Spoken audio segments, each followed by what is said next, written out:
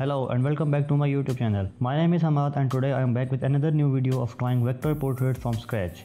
If you are new here, consider subscribing the channel as I am bringing a lot of new videos about vector portraits.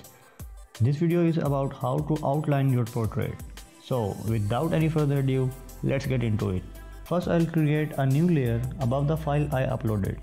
If you are using Adobe Illustrator CC or above version, be sure to go to View and turn off Snap to Pixel and swipe the fill to Stroke. Now using pen tool, start outlining the hairs. Draw the curves as smooth as possible and go back and forth if you don't like the result. Try to add transition on forehead. Always follow the reference photo. If you see any curve there, try to follow it. You need a lot of patience for that. So take your time to think where you should and what you should draw.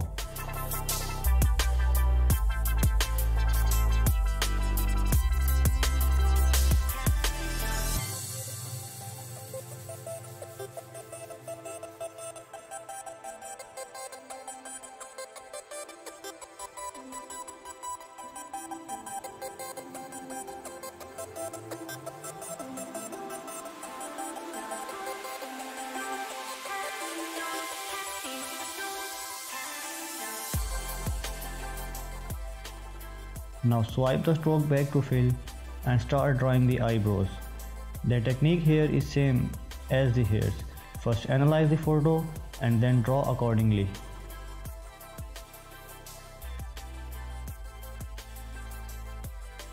Now it's time for the eyes.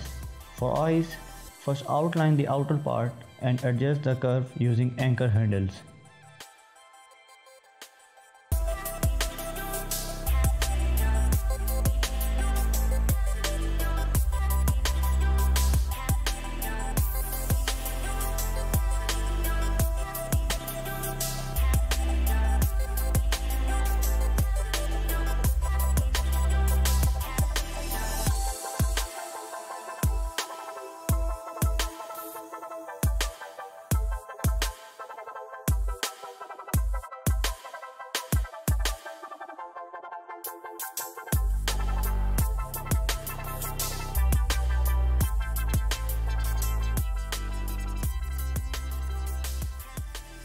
Now using white stroke, try to draw inside the shape you already created and then send this shape to back. You can send the shape back by using Ctrl Shift and left flower bracket.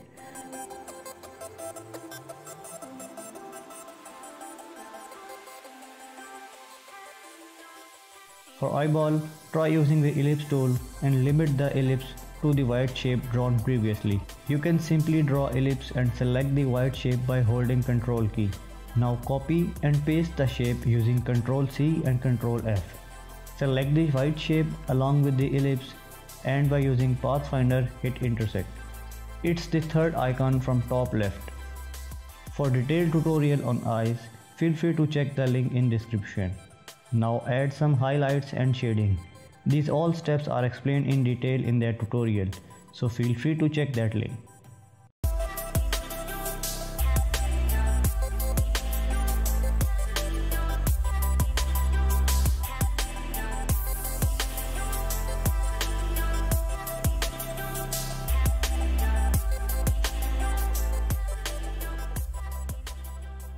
Also, I have created a Facebook page where I will post recent updates about this channel along with some quick tips that I use while drawing vector portraits. So be sure to like that page. The link of that page is in the description. Thanks for watching the video. Feel free to give thumbs up to the video and suggestions if you have in the comment section, as this will help me to bring quality content for you. The next video will be about the coloring and shading of the same image. So stay tuned and show me your support by hitting the subscribe button. Thank you.